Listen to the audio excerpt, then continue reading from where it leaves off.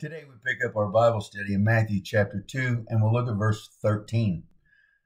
In Matthew chapter 2 verse 13 we learn that when the wise men had left the place where Joseph, Mary, and the baby Jesus were staying, an angel of the Lord appeared to Joseph in a dream, instructing him to leave that place with his family and go to Egypt, as King Herod was searching for the child in his attempt to kill him and secure his throne as king.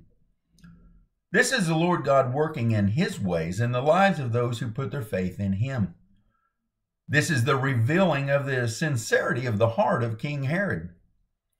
God's plan for our lives does not work as we think it should, as his ways are greater than our ways and his thoughts are higher than ours, as we learn from Isaiah chapter 53, verses 8 and 9.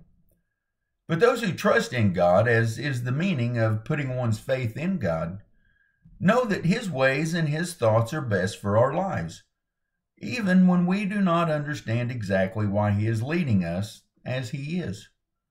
For just as Joseph did not know nor could have known that King Herod was seeking to destroy the baby Jesus, as we see in Matthew chapter 2 verse 13, the wise men did not have this information, as they were seeking to find the baby Jesus so they could worship him, as we see in Matthew chapter 2 verses 1 and 2. But as we now see in this revelation of the true heart of King Herod, everyone is not seeking Jesus with a sincere heart.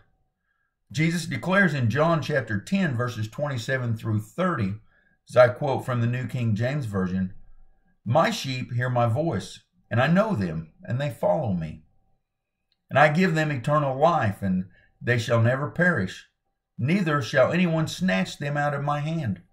My Father, who has given them to me, is greater than all, and no one is able to snatch them out of my Father's hand. I and my Father are one." Dear Lord, thank you for being all-knowing and all-seeing, that you have a plan for our lives, to protect us from the evils of this world and to help us through the trials and tribulations that Satan throws at us.